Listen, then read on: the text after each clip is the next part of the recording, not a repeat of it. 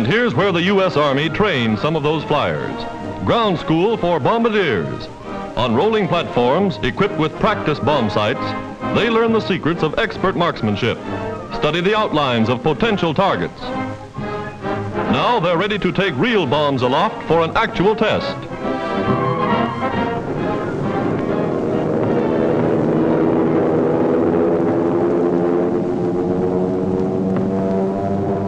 Student pilots at the controls, student bombardiers on the alert. Their objective, outline of a city, drawn to scale. Down go the bombs, sped to their target by the finest bomb sight in the world.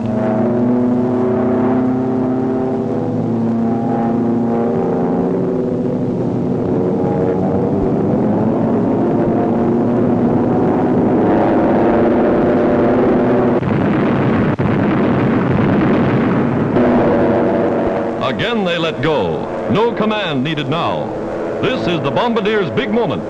Sample of United Nations air power in action on the battlefronts of the world.